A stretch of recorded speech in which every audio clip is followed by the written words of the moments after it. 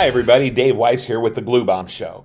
Well, I'm doing something a little different today. I've decided to kind of take you through my building process. And I'm going to do that with this kit, which I'm really excited to build. Oops, I'd be even more excited if I was holding it right side up. This is Surfink. Our friends in Atlantis brought this out. Of course, this is a repop. It's a repop of an original kit, I believe, by Revell. It's an Ed Roth design. It's wonderful. It's cool. It's everything I love about Ed Roth stuff. So before I do the actual build, the first thing I'll do is do a little bit of pre-painting. And mainly this is the stuff that's going to be hard when I assemble it to paint. So basically what I did was the interior of the mouth.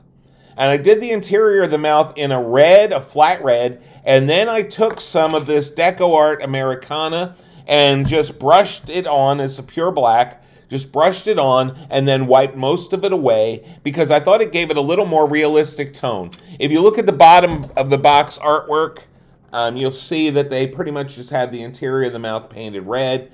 But I thought, you know, if you look at the inside of your mouth, you see the pink tongue, and then you see dark around it. So I thought I wanted to darken that up a little bit so that tongue, that very weird tongue that Ed Roth designed for some reason with two tubes and all these striations in it, hopefully that'll stand out more. I also base painted that because I want to do a red wash that will go in between all those nooks and crannies. That's another step to do. Now, one of the things that I've done, and this is a habit that I developed when I was doing all my Hawk weirdos, was to paint the interior pieces, the interior of the body pieces black. And the main reason I did that was because their plastic was really thin. And sometimes when I would have one of these sitting on a shelf that was backlit, you would see through them. And I didn't want that. You'd see through the colors, and because I brush paint these, there'd be all those brush marks that you couldn't see because I painstakingly painted it so you didn't see the brush strokes, and then they would come through because the light was shining through. So I've taken to painting the interior of the parts black before I started. There's a good chance, I think the people at Atlantis are using a much higher quality plastic, so there's a chance this wouldn't happen, but I've been in the habit of doing it now, so I do it. I didn't paint the back of the hair, you'll notice, because of course I'm going to paint the underside of the hair the same as the top side of the hair so that it will show when it's sitting on his head, right? And then the wave, I also left the wave alone. First of all, because it looks pretty dense and pretty thick, but secondly, because even if the light does shine through it, it's water. It will be okay.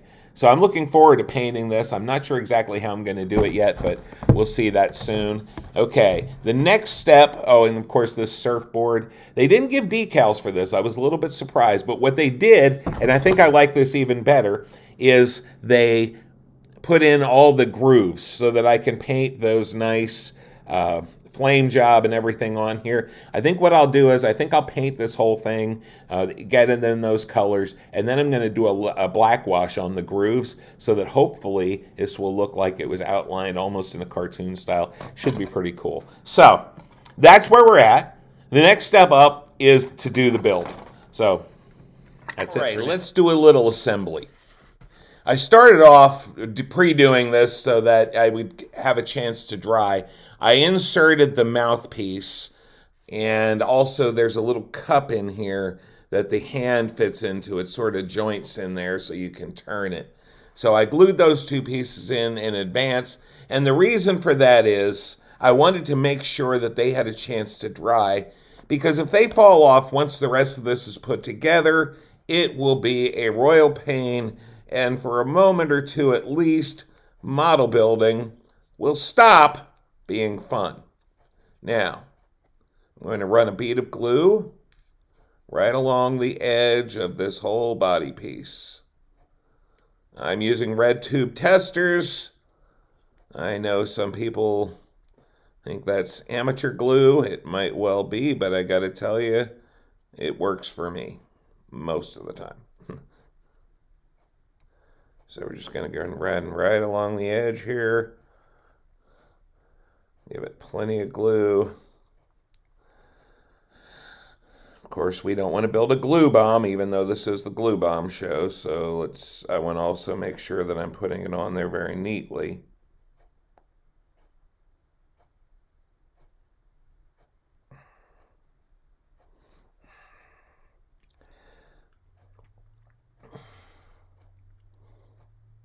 The one thing that I was really impressed with this kit so far, as I was removing everything from the sprues, is the flash is minimal. I mean, I'm talking almost none.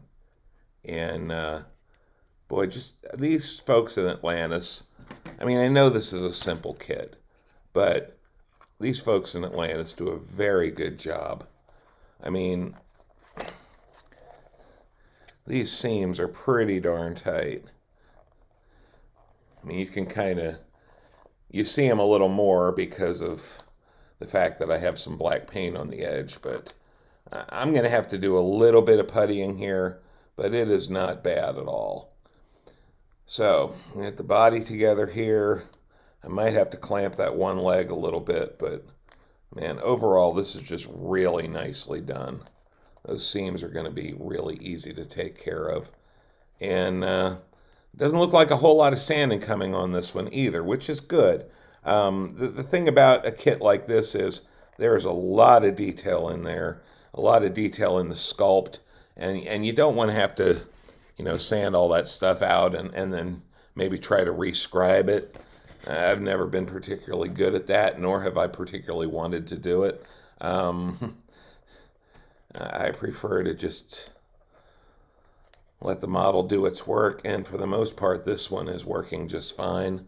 So there you have it. He is now together in one piece. Again, this one leg here appears to just have a slight issue. I'll probably throw a clamp on that in a minute, but overall, man, just great. We'll do the arm the same way. Oh, excuse me. Just a real simple bead of glue around the joint, around the joint between the two pieces, I should say.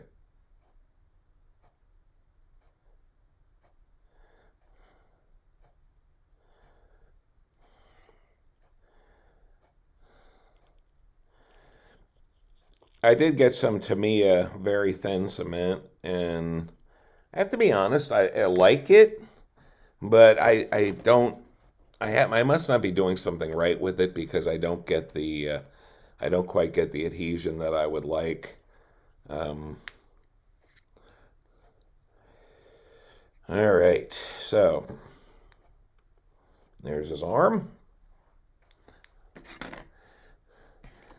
And one of the things that the directions advise you not to glue the hands in place and not to glue the arm in place. And I just realized after putting that together, I made a mistake. Well, that's part of the joy of having a podcast, having a video channel. I did not put the arm in place before I glued the body together. So I have to play with that joint a little bit, make that fixed again, but there we go. He can wave. It'd look better if he had his hand on, right? Yeah. I have to do a little work on that arm. Looks like the glue joint didn't quite take. So, anyway, you get the idea. We'll throw a little glue on here as well. This is the wave. I'm not going to do a complete assembly today because, again, I'm going to need to do some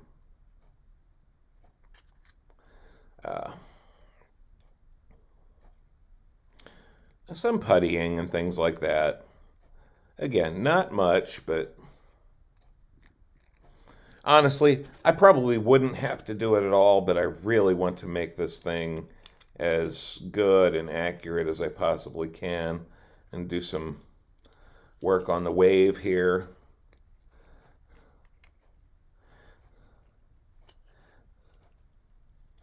Overall, this is lining up really nicely. Again, very few seam issues. You can see Glues together real nicely. And then we put the whole thing on the base.